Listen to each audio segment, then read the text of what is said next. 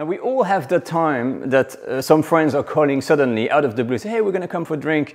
And in France we call that the apéritif. And you got nothing kind of organized. And of course you want to have something to serve. And in France you don't just drink like this.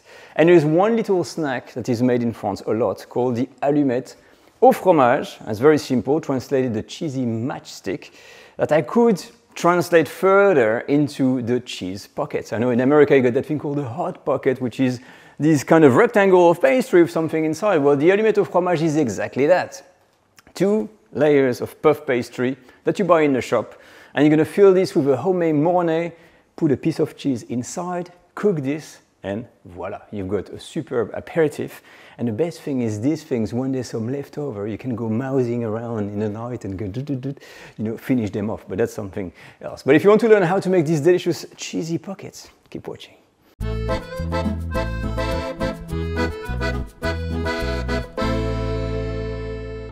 Right, so the most important, of course, the puff pastry. What you see here, it's a store-bought pre-rolled, pre-made, pure butter puff pastry.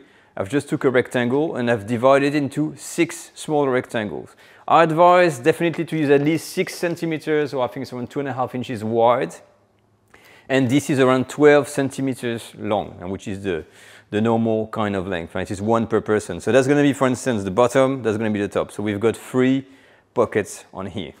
All right, so make sure you have this already kind of cut and detailed, and keep this cold in the fridge while we're making the sauce. As soon as your pastry is pre-cut, okay, it's in the fridge, then we're going to make the cheese sauce, and that's super easy. Or what you need to have, make sure to have all the ingredients, you'll find them on the recipe card ready. You have to grate the cheese and measure the butter and flour, have an egg yolk and the milk ready. And I'm using a saucier pan, but you can use a saucepan, absolutely no problem. Now making a cheese sauce, technically called mornay, doesn't have to be complicated at all. First thing you do, piece of butter, and we're going to melt this. Okay, as soon as your butter is melted, you put all of the flour, everything in, mix together, and you're going to reduce the heat to low. Okay, and we're going to cook that mixture of flour and butter for 3 minutes.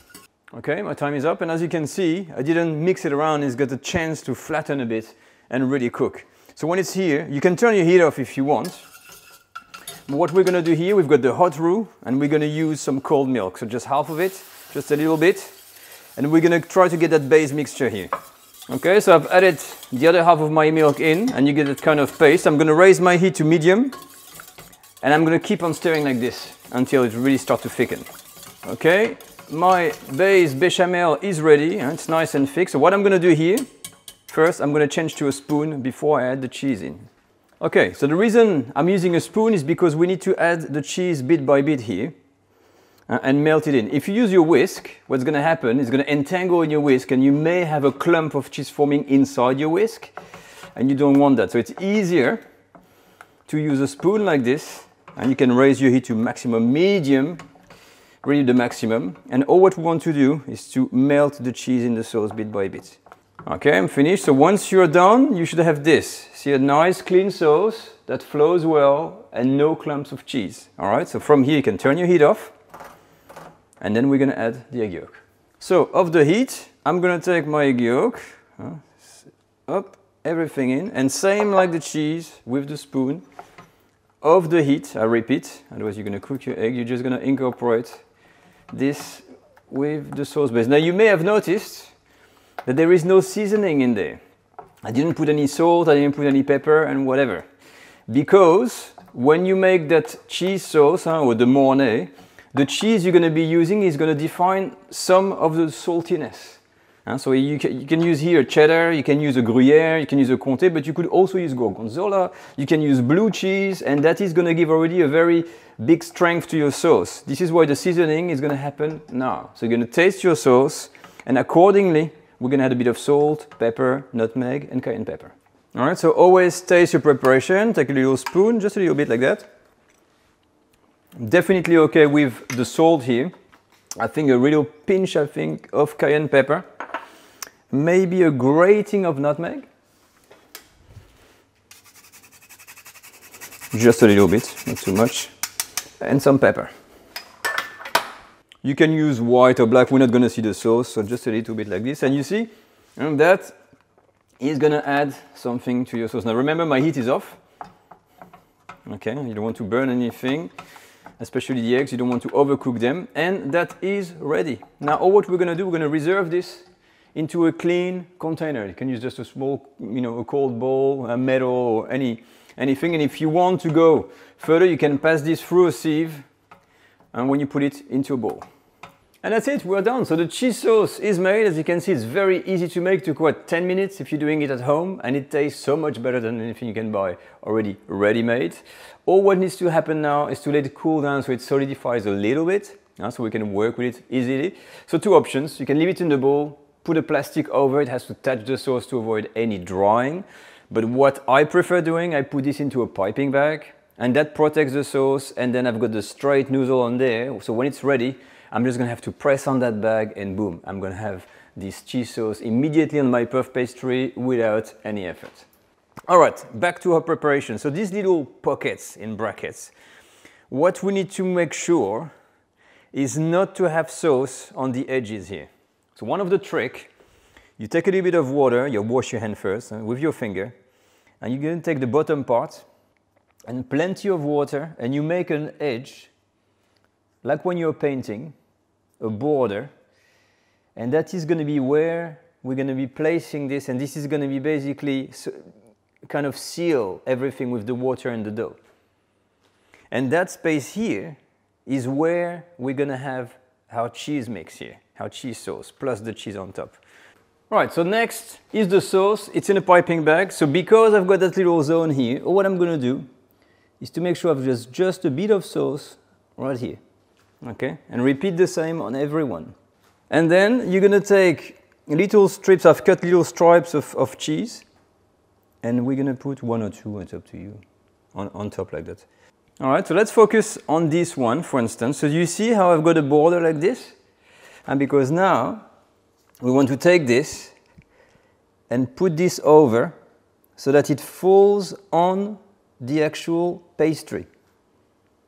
Perfect. I've got my 3 little pockets. So before we seal the edges, very important because the pastry is going to really get soft, back in the fridge for a good 10 minutes so that we can work without stressing. Okay, so it's been in the fridge and now we need to seal everything. So I've kind of zoomed on this one so that you can see this layer of dough on top of each other. So all what we're going to do here, we're going to use that little tool here, which is a blade, and we're going to do a straight cut on here, just in the dough, and make sure, let me move this a little bit, we're going to just cut the edge.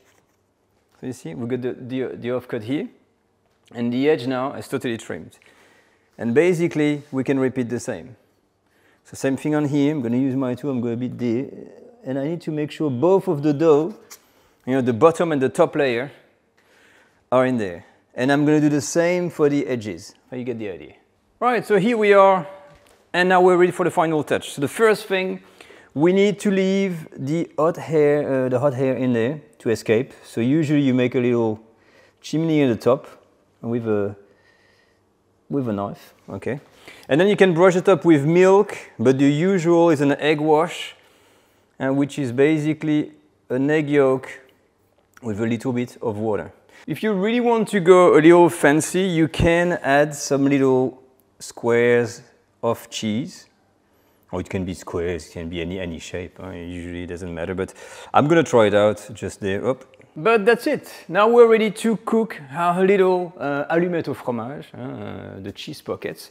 And look how nice this looks. This is more the escoffier touch that you can see here. So we've done all the due diligence. And even though sometimes, keep in mind that with puff pastry, even though it looks super nice here, it may grow funny, whatever. If it's not perfect, you know what? It is home cooking. We're not gonna worry too much about it. So for the cooking, you're gonna preheat your oven at 230 degrees Celsius first, okay? Just before you put this in. Now I'm gonna reduce the heat to 200 C, which is about 400 Fahrenheit. And I'm going to put this in the oven on the middle shelf, middle rack of the oven, and cook this for 25 minutes. And then, surprise, at the end, let's see how it's going to look like. I'm quite curious. Right, so my pastry cheese puffs are out of the oven, and as I said, even though they were looking pristine and made by the book, the result can be totally different. And it really depends on the type of puff pastry you're going to buy, okay? And because it's store-bought, so it's a machine-made, you don't know how it's going to grow. And this is a realistic picture of what can happen when you make them. So when you make a big batch, you will have some good one like this one, some less good ones, some really Frankenstein-y like these ones.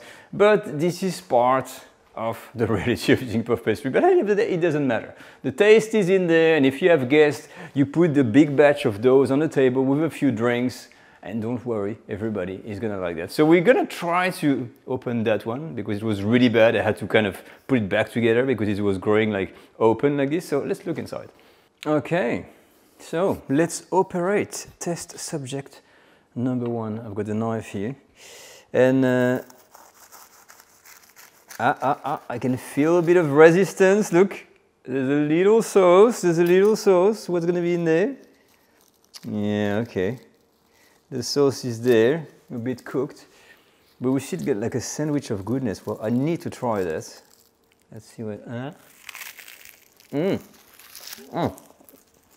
Oh, it's crunchy.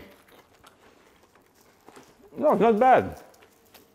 Now let's analyze what happened. So you see that went kind of flipped open, like this, and that here is a layer of crusty cheese. I think the cheese grilled when it was open like that. And then you see the sauce is still there. Oh, look at that. Yeah. The sauce is there. The sauce is still there, nice and moist, inside the cheese puff. So let's put everything together back. And that's going to be another bite of goodness. I mean, what can we say to conclude about these Allumettes au fromage? I think it's a really interesting one because when you look at it, you say, oh, you know, it looks difficult because, you know, the pastry goes that way, etc., etc. But then when you eat it, it's like, wow, this is really good. Nice and cheesy. Can I have more? And, you know, see, that's kind of strange balance. So I think, you know, definitely, I like the surprise effect. And what I'm going to give you here for the recipe, for the measurement, you can definitely make at least 8 or more of those. And you will have some good looking ones and like the one we had there. But at the end of the day, you know, I don't think no one's gonna care because it's home cooking and these things taste delicious. But that completes the video for this week. It was a bit of fun, a bit of an experiment there at last. And don't forget all the things I told you about sealing the dough, and that's very important. The egg wash, the temperatures, etc., etc. And you're gonna have on your hand an easy little party trick when you get friends over, and that goes beautifully with an aperitif. Okay, that's it for me. I will see you all next week for another French cooking video. Take care all. Bye bye.